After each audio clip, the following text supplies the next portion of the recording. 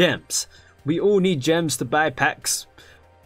But what are the ways of getting these gems? I'm here to tell you these 5 ways of getting these gems. Number 1, leveling up your characters. Every time you level up your characters, there's a guarantee of getting a certain amount of gems. This all depends on the level that they're at, but the higher the level goes, it gets a bit harder to level them up because they need a bit more experience. But yeah, just remember that every one of these characters have, you know, a chance of you getting gems. Number 2, completing your missions. Every time you complete your missions, you can get a certain amount of gems. As you can see, I'm at stage 59 and I could get 200 gems if I complete all these missions. Now do remember, each world has their own missions, so you have all those chances of getting all those gems over there. Now this kind of links to why I made every one of my characters at least level 30, because they all have their own missions, and reaching level 30 for each character gives you 50 gems. Number 3, the duel trials. Every time a new box comes out, you're given 500 gems, so that's another 500 gems, and you're also given new duel trials to play around with. As you can see, I am in the duel trials area, and I'm gonna just quickly show you duel quiz.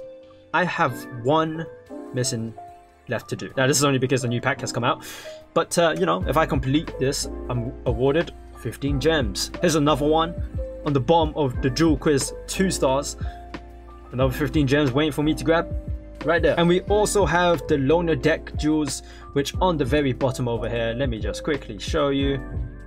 I'm missing all of these gems because, well, I'm saving up myself. Now do remember, when a new pack comes out, it's normally the duel quiz 2-star or 3-star that normally gets added like another quiz, so just keep that in mind. Number 4, events.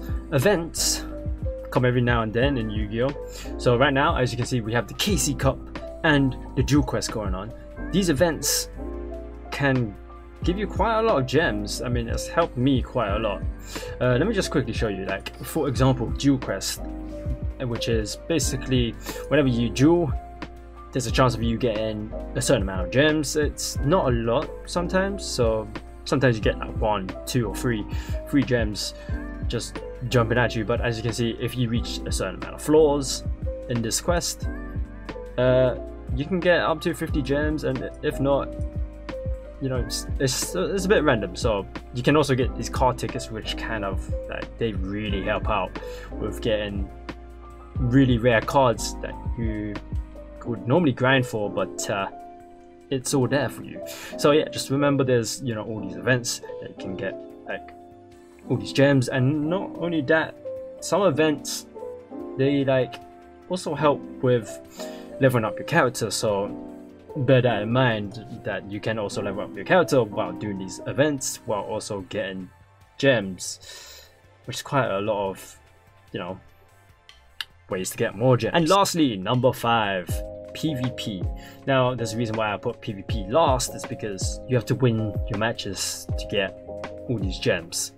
So if your deck kind of sucks, then PvP would be the last place you'd go to. But if your deck is average or good enough, then, you know, maybe you want to try PvP, because if you look under the details / reward section, you can see that every win you get 5 gems, and well, sometimes you don't, but majority of the times you do. And not only that, if you scroll even further down the list, you can see that every time you rank up, you're gonna get another 10 or 50 gems, and it even goes as far as to getting 200 gems when you reach the rank of King of Games. But as I said before, if your deck ain't good enough, you're not gonna get that 200 gems. And in addition, we have the Kyber Cup, which is another PvP type of event.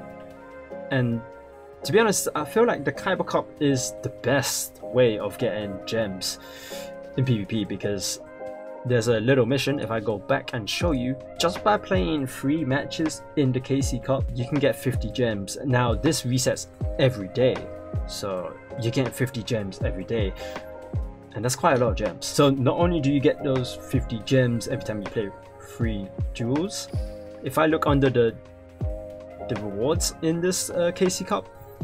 Look at that. Every time you rank up, 50 gems. And if you can rank up even further, 100, 150, 200 when you reach the max.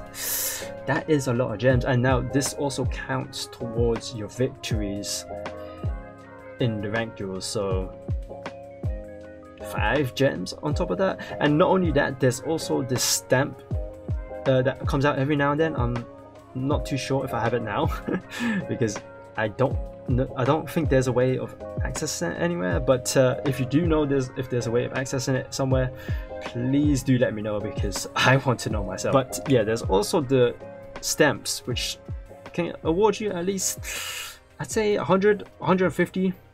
It varies every now and then, but that's a lot of gems. Now those are the 5 ways of getting gems, but let me tell you, there is a few more places that you can get gems. So one of the places are the little hidden areas of the world. So we have the fountain, we have the lamps, we have the shop, and we have the dustbin. Now we didn't get any gems right there, but there's a chance of you getting 2 to 5 gems, maybe even 1 when you click on these. But once again, every little helps, right? Another way of getting gems is to just jump into the game. You get the login bonus, and depending on what day you log in, you get 20 gems. Pretty fair. And so guys, that is the 5 ways of getting gems and a few more additional ways. I'm sure there's possibly some that I'm missing, but I'm sure you can figure it out. And so guys, thank you for watching. My name is Short Devil, and I shall see you guys later. Oh, don't do it. Don't do it. It's okay. It's okay. We have 2 more tries. Oh my god! I just dropped out here. No. Get up, man.